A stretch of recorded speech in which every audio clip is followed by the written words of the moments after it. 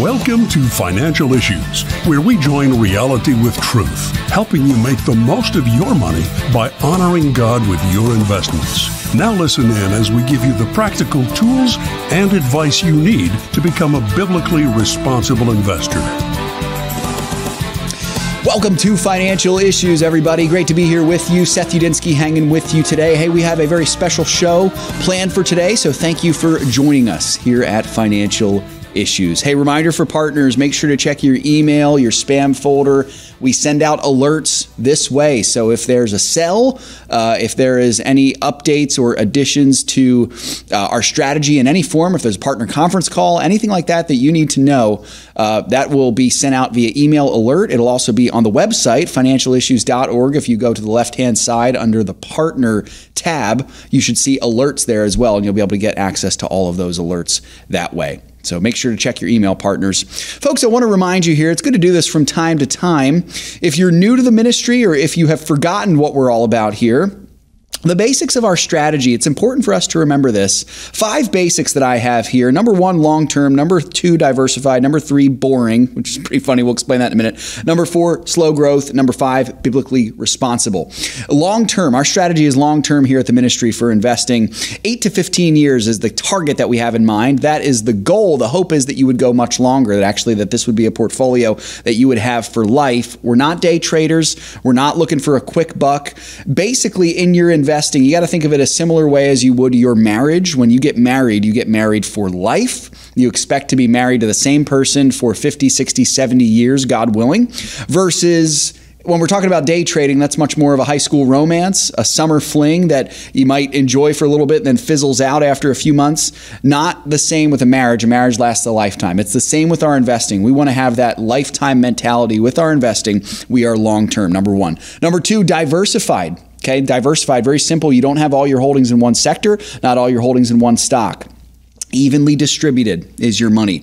And this is diversification in type of investment, also diversification in terms of your investments themselves. So you'll have equities, varied, dispersed, but you also have mutual funds, ETFs, maybe different types of investments as well. You've heard us talk about, certain things such as gold before. We're not the biggest gold cheerleaders in the world, but we've said before that if you have a little bit, that's okay for sure. That's the whole idea of being well diversified. You're not beholden to one company, one sector. Broad diversification can carry you through market downturns, and chances are, if you've got those two qualities, if you're well diversified and you're broadly diversified and you are long term, chances are you'll set yourself up to do a great job.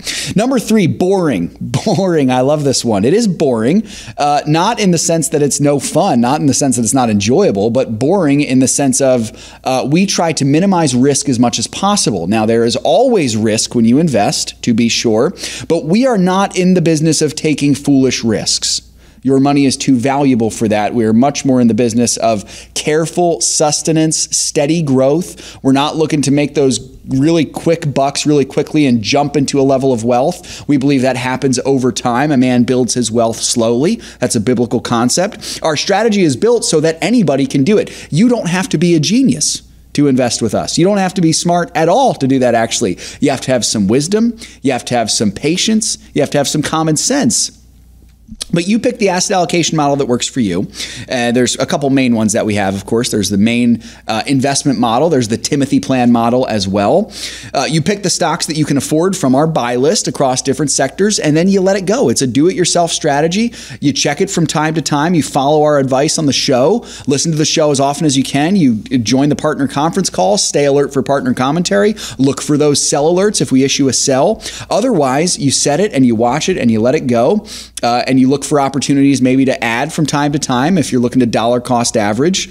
But that's kind of how you do it. It's not a roller coaster ride as much as it is a steady, nice, long car ride where you're getting from one destination to the other. Of course, there's always risk in investing, absolutely. But we want to try to minimize that risk as much as possible and do it in a wise, long-term way. Also, we're slow growth. I said this earlier, a man grows his wealth little by little. Wealth gained hastily is not the way to do it. Wealth gained little by little is the way to truly grow wealth. Little by little will increase. So don't be discouraged, folks, if you've been at this for a year and your portfolio looks the same or potentially even slightly lower than when you started. Don't be discouraged. It will take months, it'll take potentially years for you to see that substantial growth, but the more you keep at it, the more growth you will see. And that's the goal there, is long-term growth. Again, if you've been at it for 5 years, we would tell you you're still in the infant stages. Keep going. Once you hit that 8 to 10 year mark, then you can start to say, you know what, I'm officially a young, but nonetheless, truly a long-term investor. And finally, our strategy is biblically responsible. Biblically responsible investing is simply values-based investing, where we base our investments entirely upon the clear teaching of the Word of God cover to cover. That means that we do not invest our money in companies that use shareholder money to disobey the Word of God. That's biblically responsible investing. We keep our money out of the hands of companies that would dishonor God with that money. And so we screen out our companies. We screen them out. We don't provide you with any companies that could use their money in a wicked way to fund such things as abortion and pornography and gambling and human rights abuses, the LGBTQ agenda, anti-family entertainment, anything that would grieve the heart of God. We want to keep your money out of that. So that is why we're here, and we're grateful to be here. So on today's show, I want to ask the question, what is the purpose of money? I also want to look at some of our proclivities that we experience with money. Proclivity just means tendencies towards specific things, fear and greed, and how we can break free of that. So you've heard us say it on the show before, money makes the world go round. And if you stop and think about it, it may cause your head to spin. Why do we deal with money in the first place? Why don't we just not have money? Money makes the world go round. Proverbs 20:21 says, an inheritance gained hastily in the beginning will not be blessed in the end. We talked about that wealth gained hastily just a moment ago. It brings to mind this idea of the parable of the prodigal son from the scriptures, that his sin was the sin of greed. And the scripture is clear not only of the dangers of greed, but also the fact that money is for more than just to be hoarded.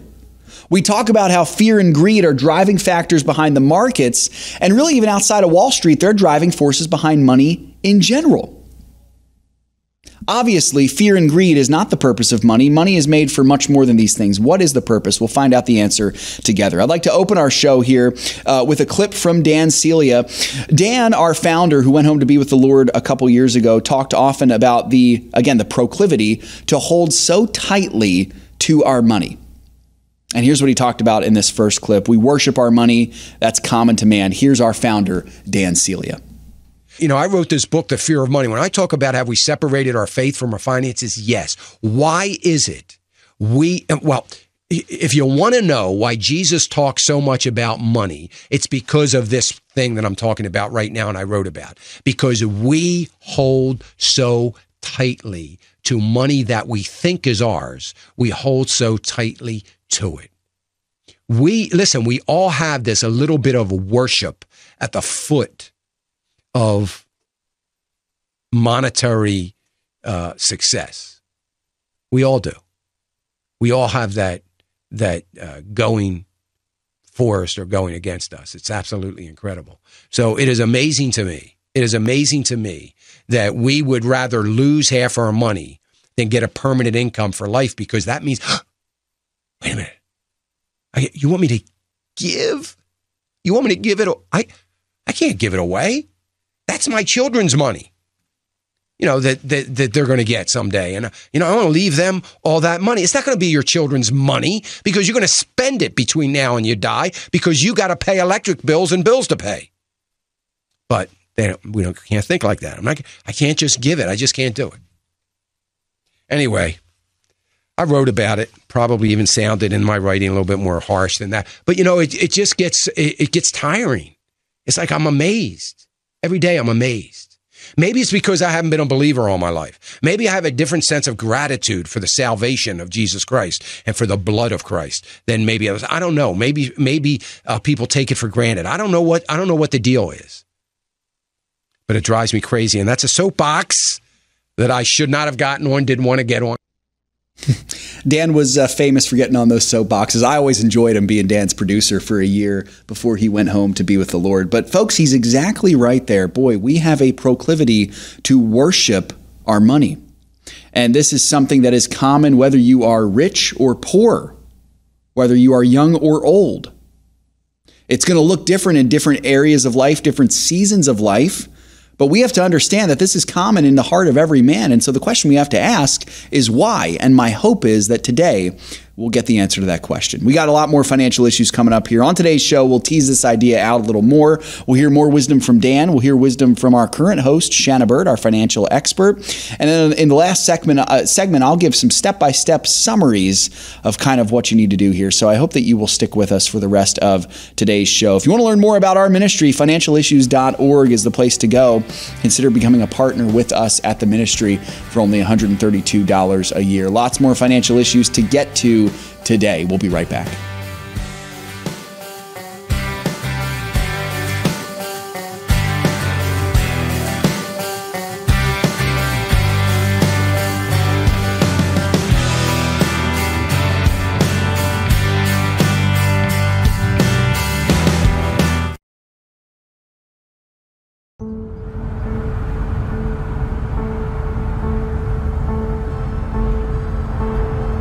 I want to make a point. No matter what happens, I'll always be there for you. I know.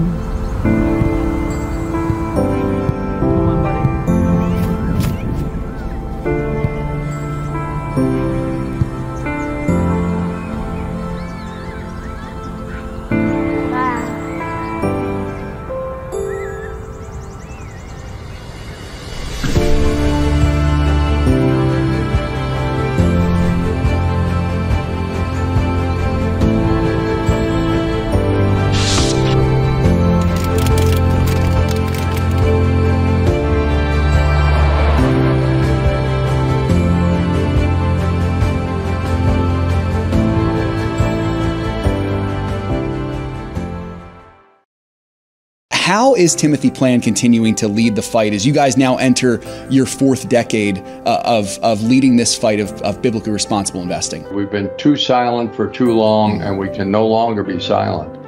You stand up, like Ronald Reagan said, we're only one generation away from losing all of our liberty. Yeah. It has to be fought for. I wish it didn't. And you can fight for it. You don't need guns and ammunition and that. You can fight for it, especially with your dollars, because it's always about the money. And when the money starts impacting people, they start paying attention. When we launched this, they said it couldn't be done, but here we are 30 years later. They said you couldn't get competitive returns, but here we are. What a tremendous testament of God's grace.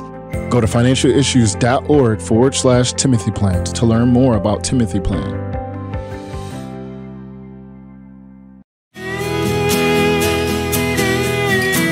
Welcome back to Financial Issues, everybody. Good to be here with you as we answer the question, what is the purpose of money? We look at the tendencies we have, fear and greed. Hey, before we get to that, our first sponsor for the day actually is Timothy Plan, sponsoring this show in part. We love our friends at the Timothy Plan. You hear us talk often about Timothy. They are the pioneers of biblically responsible investing, have been championing this movement for the last 30 years. We've come alongside them and been side to side with them for the better part of their existence and our existence, as well as to co-laboring ministries, as it were. So Timothy Plan really doing some great work, yoked with us in every way. They provide biblically responsible, totally biblically responsible mutual funds, ETFs, and retirement plans for investors who want to honor God with their money. So check them out, timothyplan.com, or you can call them 800-846-7526. And be on the lookout. If you watch our program, you'll see Art Alley, the founder and president of Timothy Plan, a personal friend of mine and the ministry, come on the show from time to time. I love having Art on the show, very much like Dan in a lot of ways. So it's fun to get to talk to him. Art and his team doing a great job over at the Timothy Plan. Check them out, timothyplan.com. So at this point in the show, usually we take a look at what the markets are doing. The market's moving every day, as it seems. So make sure that you stay up to date with us on our partner commentary that Shanna puts out every week to get some updates on what the markets are doing. And of course, make sure to sign up for our newsletter, which is totally free as well. All right, let's hear some more clips here now from Dan, Celia. Dan talking here in this one about the biblical code to money. Very interesting what Dan says here. Here's our founder, Dan Celia. I don't believe that there is a Bible code. I think the biblical code that I go by is the inerrant word of God from cover to cover. You can't reference a biblical biblical code and then invest your money in abortion. There's a little bit of a contradiction there. So, support regimes through currency that are grossly involved in human rights violation. If it's a Bible code, it's no Bible that I know. And it's not, so you can't claim to have a Bible code and go against the nature of God in your investment strategy. It doesn't work. So I'm not saying it doesn't work from a financial perspective. Just don't claim that it is a Bible code. So that's kind of where I am on it. I mean, lots of people have disagreed with me on that, as you can imagine, and that's fine, and I'm okay with that. But again, the Bible code is the inerrant word of God from cover to cover, and we ought to try to be adhering to that in all that we do with our management style and our philosophies. Certainly is, folks. That's the code that we go off of, the scriptures. If you're looking for what the Bible commands regarding your investments, all you got to do is just read it. Read what it says. And if you're going to succeed as a BRI investor, you can't do biblically responsible investing without the Bible. That is the first name of biblically responsible investing. If you try to do it any other way, it's not going to work. So that's the core of our ministry thrust that we put forth here. This next clip here, Dan talks about the fuel behind financial fear-mongering. Actually, these next two clips, folks, I want you to be really keen here to what can happen in the financial world, that fear can then stoke greed, as we see for sure. Fear is often the driving factor behind money. Here's our founder once again, Dan Celia.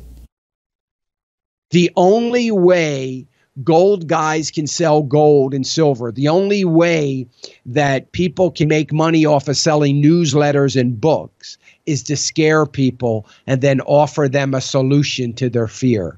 It is the greatest sales tactic in the history of the world. I could be a multi-millionaire because I think I could be pretty persuasive if I had a town hall meeting, scared everybody to death because I know I could do it, and then said, oh, by the way, if you sign up for my newsletter at $230 a month or a year, whatever, you won't have any problems and you'll find your answers of how you can fix it. I would be a millionaire 10 times over.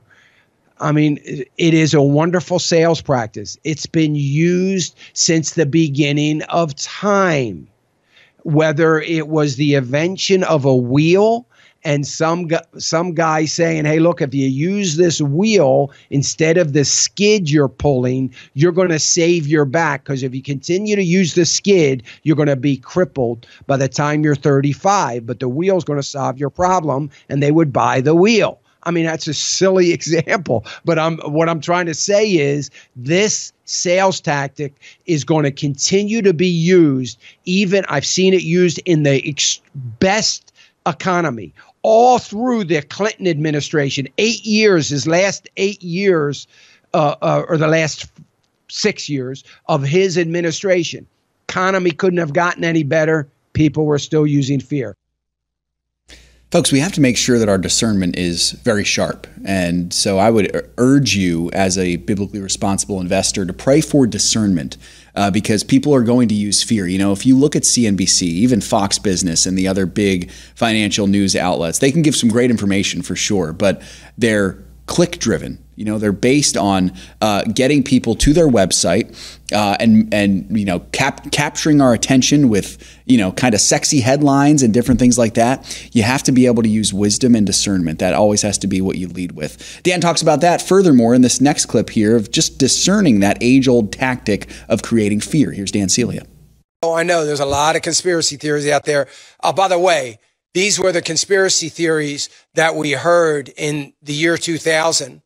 In 1999 and 2000, the same ones we heard in 2006, 7 and 8 and 9 and 10, same theories. They were wrong then. Now they're going to resurface it. And I promise you they will resurface again down the road. Understand that since all of time, one of the greatest ways to sell anything is to create fear. I could go in a town hall meeting and I could create fear among hundreds of people. I know I could do it in a heartbeat. And then say, I got a solution for you. Before you leave, you want to be able to relax. You want to know what to do. For $19.95, I got a book out there on the table. It's going to give you all the answers. Wow. I just made, I don't know, $60,000, $70,000. I do that 4 times a year. Hey, I'm just saying. That's what happens. Because the age-old tactic of disturbing somebody and then offering them a solution has worked every time for thousands of years. And it's going to continue to work because there's enough people out there that will be disturbed, will be concerned, and will be in search of a solution so that somehow they're magically exempt from the problems that are going to happen when this happens. Because why? Because they bought the newsletter. Very true, folks. You know, this happened with the pandemic lockdowns. If you remember a couple of years ago, the pharmaceutical industry took off because people were terrified of getting sick and getting their loved ones sick. I can remember feeling that same terror when Megan and I were waiting to have our daughter, Eloise. We were terrified of not being able to be together because of COVID. Now, some of that was true for sure, a dangerous disease, but a lot more of it was fear-mongering is what it was, fear-mongering. That was what it was, absolutely. That's part of why we have a cautious take on gold, by the way, folks, because there are so many fear mongers in the gold industry, so many. And we just want you to be careful. That's all. We got to discern that age-old tactic of creating fear. This last clip Dan shares really kind of the necessity of money, and this really gets to the heart of what we're talking about today. One more time. Here's Dan Celia. It is a necessity for all of us. It's how we do business in America, will be for some time in one way, shape, or form. God never called money evil, but it is evil what we do with it. Wealth in and of itself is not evil. And there's nothing wrong with having more of it. I would strive, I guess, to have as much as I possibly can, only so that I can do more with it. But I'm in probably a very different situation in that, we're older and we're downsizing. We don't need more. We can easily do more with less now than we ever could. But it is a matter, listen, the reason that people say, why did God talk so much about money? Because he knows our tendency is to worship it. Our tendency is to want more of it. It's not, that's the evil of money. And it shouldn't be that.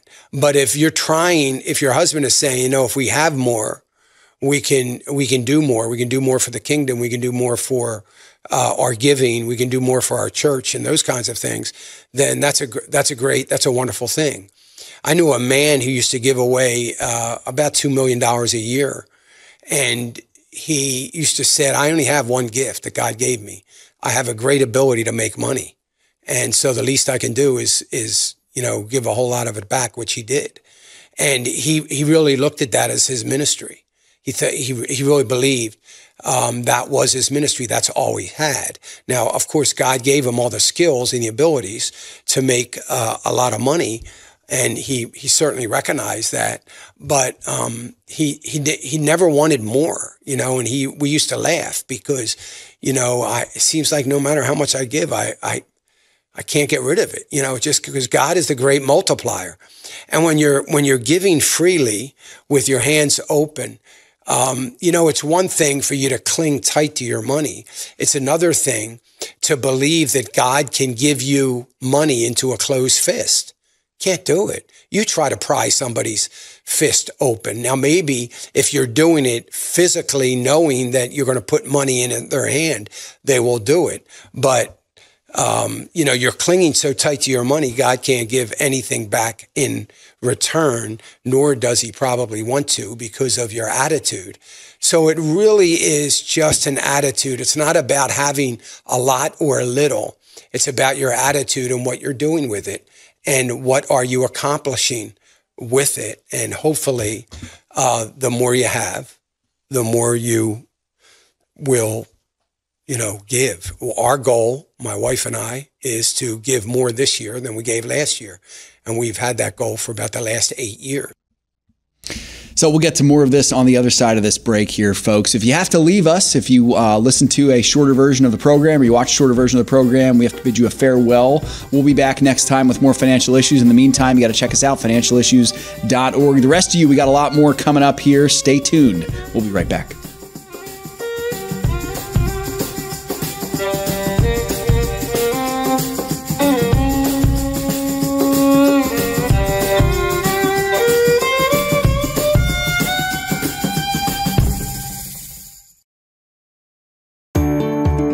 It's easy to get caught up in the rush and forget about what really matters.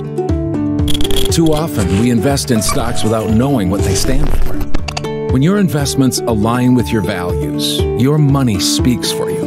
Because biblical values matter, even when investing. Learn how to invest biblically and responsibly. Visit financialissues.org to learn more. That's financialissues.org. Through the ministry of Preborn, the Financial Issues family has saved tens of thousands of lives of babies. What an amazing job that God has done through you, the Financial Issues family. Would you join us in saving the lives of babies? What an amazing reunion we will have in glory, meeting all the people that we have saved.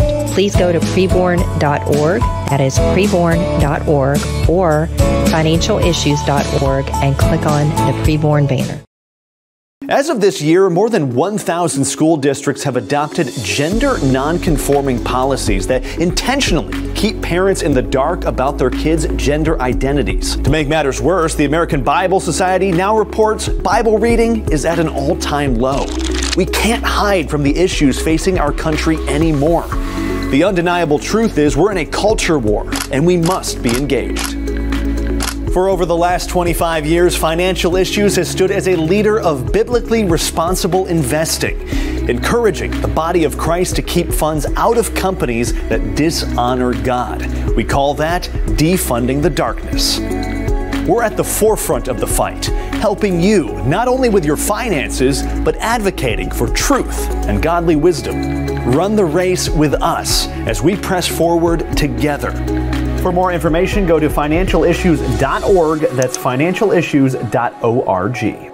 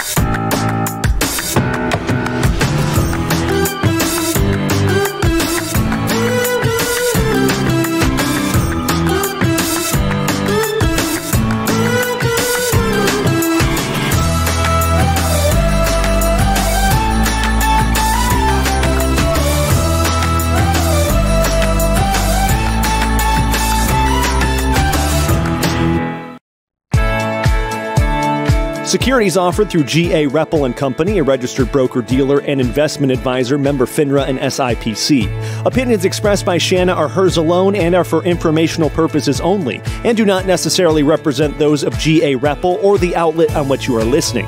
You should consider how the information applies to your situation prior to personally implementing it, and consult any financial professional you work with to make sure it's applicable to your financial plan. Well, thanks for sticking with us through that break there, folks, here at Financial Issues. Good to be here with you today.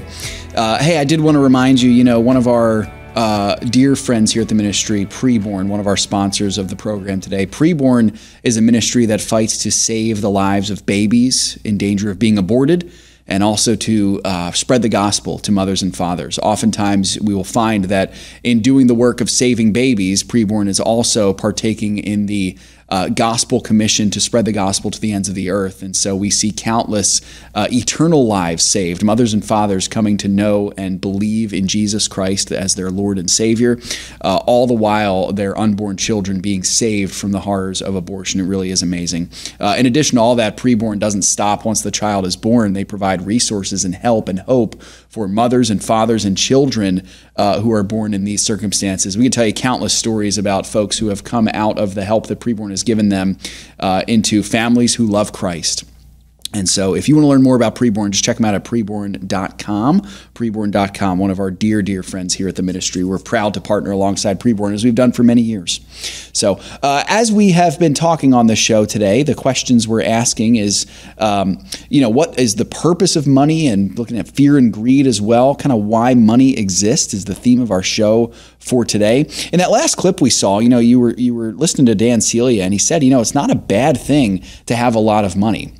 Being rich is not a sin. Being rich is not morally wrong. Being rich can be very dangerous. Can be very dangerous because it's easier to fall prey to loving our money too much. The more we have, the more we may want. But at the same time, the more you have, the more you can do with it as well. The more you have, the more you can give. A rich person can be far more generous numerically than a poor person can be. That's just the truth of it. That's just the way it goes. Knowing your situation is very important. And so we're reminded why God talked so much about money in the scriptures is because of our tendency to worship it. We have that tendency to worship money. So one more clip here from Dan Celia. Speaking of worshiping our money, a better thing to do is to pray about our money. And too often we don't do this. And so Dan will explore this in this clip here, asking and answering the kind of rhetorical question, why don't we pray more about our money? Here's Dan Celia.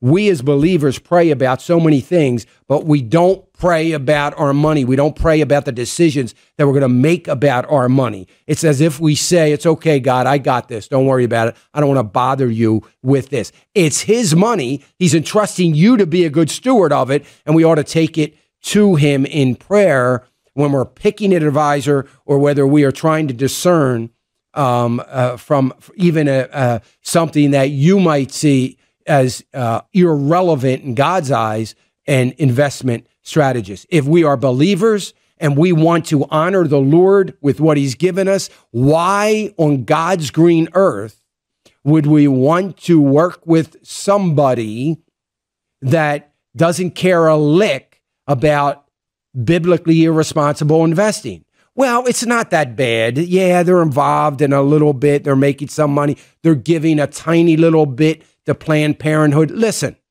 I don't care if they're contributing to the murder of only one baby as opposed to 200 babies. It's irrelevant, and I don't understand. I know for a fact if the Lord were here investing that money, it wouldn't be going there. Yet we will embrace an advisor that is willing to go there. Yeah, it's a really potent argument that Dan makes there of, what the Lord would be doing if it was his money to invest. And, we have to remember that it is all his. All of it is. He has entrusted it to us to be good stewards of it. So that's what we're trying to do. So we have to sort a few things out here, folks. Based on what we just heard Dan say, going back to our questions of the day here, I want to ask and answer these two final questions with the time that we have left in the remainder of today's show. The first question is, why are we so tempted toward fear and greed? Why?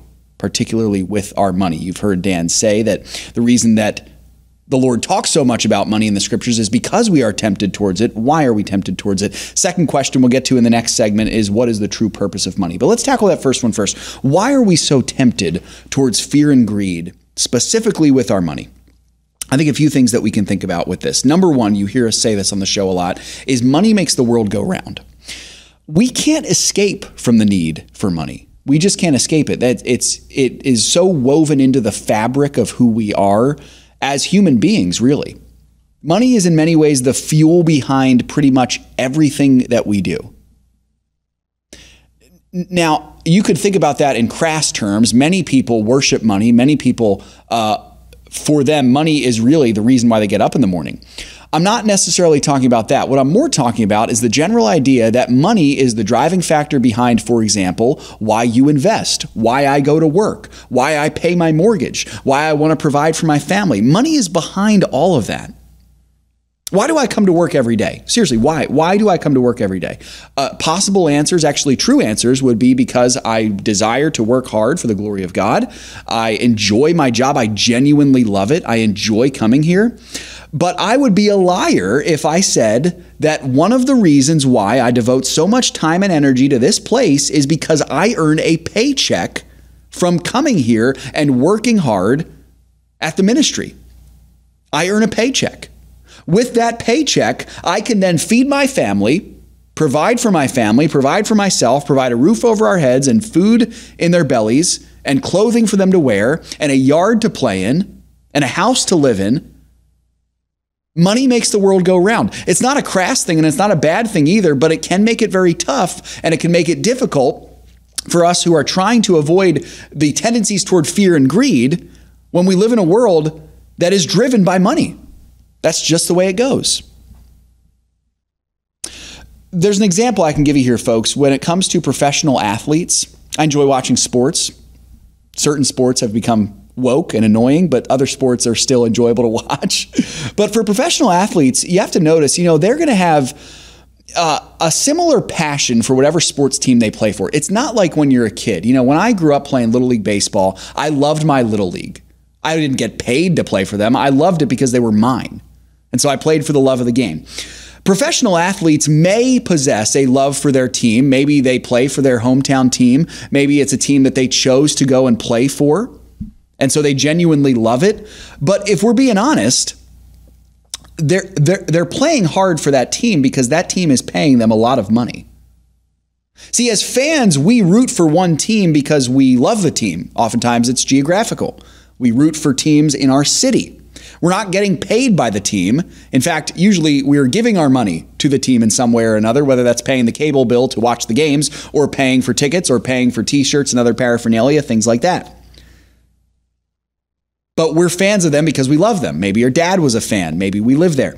Players, on the other hand, they love the teams they play for, but the reason they love the teams they play for is because that's their job. That's their job. Gives them a paycheck. They use it to provide for their families and provide a roof over their heads and provide a yard for their kids to play in and food in their bellies and clothing on their backs. It's the same reason. Money makes the world go round, doesn't it? Money makes the world go round. This is a difficult thing, but it's something that we have to reckon with, folks. Money is important. It's tough to keep it in its proper place when it's so necessary for survival. You need money to pay the mortgage on your house. You need money to pay your property taxes. Now, I'm a big fan, listen, of homesteading. I'm a big fan of, being able to grow your own food and raise your own food, but you still need the money to be able to perhaps provide the resources to do that. If you're a farmer, you need money to buy a tractor, for example. You may need money to purchase animals. Can't escape it. If you don't have money in today's world, you don't pay the mortgage and you lose your home, and you don't pay the grocery bill and so you don't eat, and you don't pay for clothing and so you don't have clothing to wear. If you don't have money, you don't have life. And again, please don't hear me saying that money is the same level as God, for example. The point I'm trying to make for you folks is that money is important and we can't escape it. That's number one. Number two, with money, there does come a level of security. Money in itself is not a bad thing. Provision, stability, good things. I'm not talking about living lavishly. I'm talking about having your needs met. That's a very good thing. It's very dignifying for me to know that the hard work that I'm doing, the time that I'm putting in here at the ministry, is bringing a salary home for me that allows my wife to stay home with our kids and allows them a safe place to live and gives them food to eat and can also give them some things that they don't need, but things that they love. Like toys at Christmas time, for example. It's a joyous thing for me. It's not a bad thing to be able to provide and have stability. Having a 3 to 6 months emergency fund, for example, very good thing. But it can so easily become insidious, folks, when we make that comfort into a god. When we make it into a God, when we make that security into a God, that's when we begin to worship our money. That's when we begin to really exhibit those tendencies of fear and greed. So point number one to why we're so tempted towards fear and greed is money makes the world go round. Point number two, there comes a level of security. We're going to have to hold off on point number three until the next segment, so you're going to want to stick with us for that one. We'll get to point number three, and we'll also answer our final question about what the true purpose of money is. We've got more financial issues coming up right after this.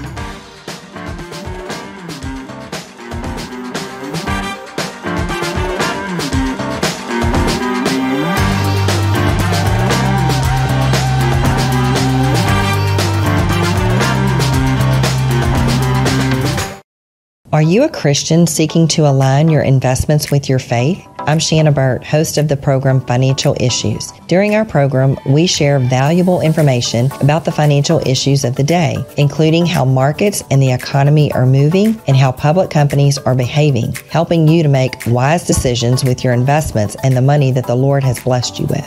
Using biblical standards, we provide you with valuable financial insight based upon Scripture, making it easy for you to invest in a way that aligns with your values. I can assume that most of you have investments in a 401k or IRA, but what I am sure of is most of you have no clue that the companies in your mutual funds may be funding the LGBTQ agenda, pornography, abortion, the list goes on and on. By listening to Financial Issues, you will learn how to get rid of those investments that are dishonoring God. Become a partner today by simply going to financialissues.org/join. Click the green button to become a partner today.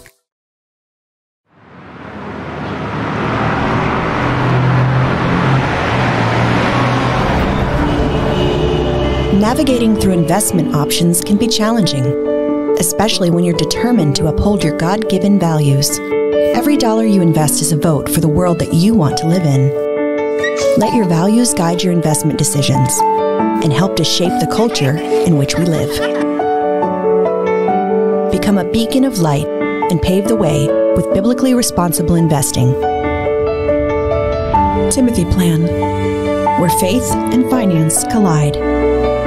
Before investing, carefully consider the fund's investment objectives, risks, charges, and expenses of the investment company. This and other important information can be found in the fund's prospectus. To obtain a copy, visit timothyplan.com or call 800-846-7526. Read each prospectus carefully before investing. Investing involves risk, including the potential loss of principal.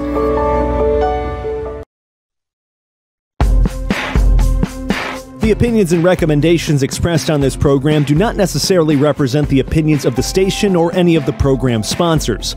Additionally, all products or services offered by the program sponsors may not be known by the program. Folks, hope you're enjoying today's show where we're answering these really important questions. So why are we tempted towards fear and greed, particularly with our money? Money makes the world go round, we said last time. Also, with money, there comes a level of security. The final point, and I think this is most important, is that there is something inherent in money that attracts the heart of man to it. We are attracted toward wealth. We want to be wealthy. I think that this is where we start to see the underbelly of money, that there is something sinful behind it. And this is one of the most dangerous aspects of it, that throughout human history, there have been several base desires of man that have continued to rear their ugly heads. Sins that are common to man. We hear them described as the lust of the flesh, the lust of the eyes, the pride of life. I believe that's the book of 1 John that describes them that way. Lust of the flesh and lust of the eyes can very easily be applied to such things as sexual lust or power hunger or gluttony, but it can also be applied very, very poignantly, I think, to money. We want to be rich. We assign value to wealth. We think that our wealth will make us better or happier or more fulfilled. I can recall that when Megan and I were first married, I would almost take offense to the fact that I wasn't making a whole lot of money as a youth pastor. And I wanted people to think, oh, wow, look at how great Seth is. Look at how wealthy he is. Look at the size of their house. Look at the finished basement that they have. It's so young. Look at that. That was an outworking of this inward desire to worship our money, to assign value to it. I wanted people to think, how great is he because of the money that he has? And I think that not a single person on earth can say that they have avoided this temptation. Everybody has been tempted this way. We've all stared down the barrel of a proclivity to worship our money. And I think that is the ultimate reason why we tend towards fear and greed, why there's such an issue with us, because we are tempted by it. And so to discover what the cure for this is, I think it's prudent for us to answer the second question: what is the purpose of our money? What is the purpose of our money? A couple thoughts that I have with this one. The first thing is that money is meant to be spent. It's meant to be spent. I think part of the fear of money that we have is actually a fear of spending it. It's a fear of parting with it. It's not to say that saving money is bad or that spending money willy-nilly is noble and virtuous. I think we are actually fearful of spending our money. I know people who will do this. They'll just hoard money. What they don't understand, and what we need to understand, folks, is that at its core, one of the main purposes of money is to spend it on things we need. You know, you will see, for example, if you live in a house, let's say, for example, that you've done well with that house, you've been in there for a long time, the house is now paid off and it's increased in value because the housing market has gone up. That house is a picture of the amount of dollars that it is worth. That house is valuable. But I know people who have a mindset of, rather than spending the money on the mortgage, for example, something that's good, they'll just try to hoard it. Now, they may still spend the money on the mortgage, but they won't spend it on other things. They will just, pick up every hand-me-down item, furniture that they can. They'll live very almost in a cheap way. And I do think, folks, there's a difference between living prudently and living in a cheap way. And I think people who live in a cheap way, oftentimes what they do is they actually have a fear of spending money. They don't realize money's meant to be spent. It's not meant to hold on to like this. If you need to, put money away in savings, that's a good thing. If you need to buy a life insurance policy, a term life insurance policy as a young person, that could potentially be a very good way to spend money. A prudent way to do it. Things like that. If you want to learn more about life insurance policies, you talk to Shanna during our live show. Money is not meant to be sat on. It is meant to be spent. I think that's the first purpose of money, is that it should be spent. Number two, money is meant to be saved and grown wisely. So money should not be sat on, but it also shouldn't just be spent willy-nilly on everything. It's prudent to be able to save money as well. Since we are not God, folks, we cannot tell the future. We have to be wise about the money that we have, about putting it away for potential future needs. Our founder, Dan Celia, used to say this often, that we need to live as if Jesus will return today, but we have to plan financially, especially, as if he won't come back for another 100 years or more. And that is very true. We must do that. Money is also meant to be grown as it is saved as well. So you've got, Shanna talks about this, the saving buckets and the investing buckets. This is done through working hard and earning more. It's also done through investing. It's good that your money grows over time. That's why we get so excited whenever we hear young people calling into the show or asking questions, because we know that that time that you have is your greatest ally. And the more time you have, the more you get started early on saving and investing and spending your money well and spending it on the right things and saving it and doing the things that you need to do, the better you're going to be later on down the road when, say you got someone, I know folks who call into our show who are 23 years old, 29 years old. Say now you're in your 60s and 70s, and at that point you would hope that the house is paid off. You would hope to be able to have some money set aside because you probably won't be working for much longer, maybe. You might have children, grandchildren, maybe even great-grandchildren at that point. Money is meant to be grown long-term. It's meant to be grown. That's why we offer the strategy we do. It's a long-term strategy. It's well diversified so that you can have the best opportunity to grow wealth over a long period of time. I'm not talking about get-rich-quick schemes. That's not how money is meant to be grown. It's meant to be grown slowly over time. So number one, money is meant to be spent. Number two, it's meant to be saved and grown. Number three, money is meant to be used for lavish generosity.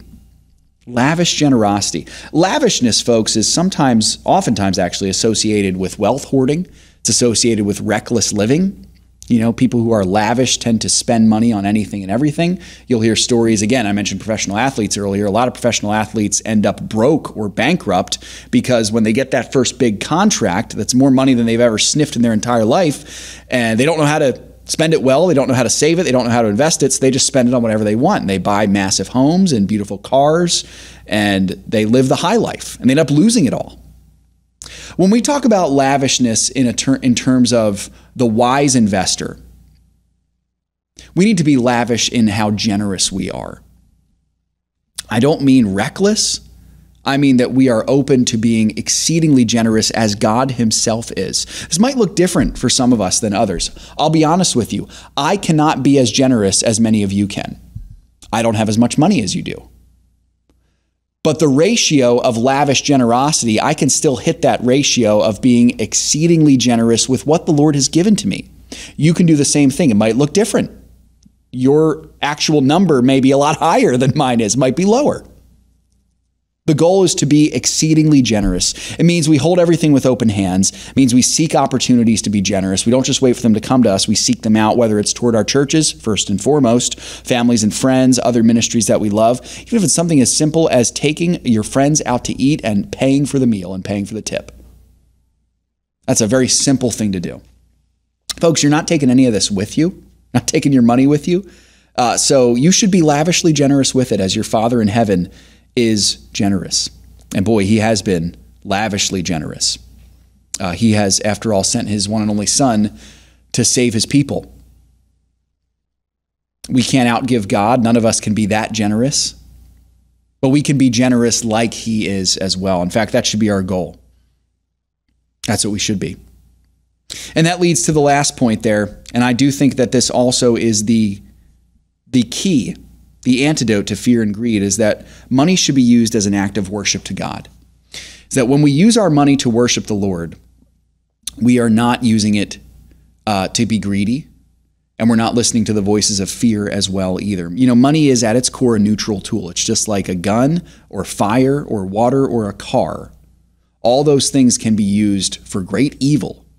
They can also be used to save lives. They also can be used for good. Money's the same way. And the greatest thing money can be used for is when it is used as an act of worship to God. Now, some of the ways we can do this is through generosity, as we just mentioned, also through deploying money for good, investing in companies that do not grieve God's heart.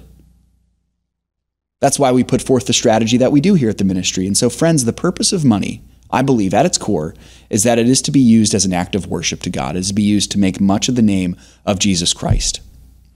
If you're using your money to spread the gospel and to glorify God, you are using it right. Now, included in all of that could be providing for your family, tithing to your church, investing with financial issues. All of that can be used for great glory, for the glory of God. So ask yourself this question: am I using my money, which is really God's money, to do this? And if you're doing that, then we believe you will be very, very successful. Well, I hope that answered the question here, folks. It was a joy to be with you today on the show. We've come to the end. But I hope that you will continue to listen to this program. Again, if you want more information about our ministry, financialissues.org is the place to go, financialissues.org. I appreciate you all so much, and I want you to remember, regardless of anything that's happening in the world, in your personal life, remember this, that the Lord is on the throne and all you have belongs to him. So it is to be used to make much of his name. Let's be found good and faithful servants with the money that God has given to us. And until next time, I'm Seth Udinsky. Check us out at financialissues.org, and we'll see you next time. Have a great day.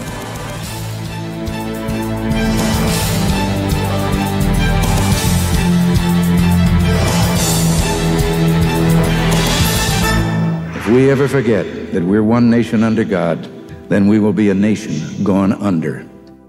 Thank you for joining us. This has been an FISM production.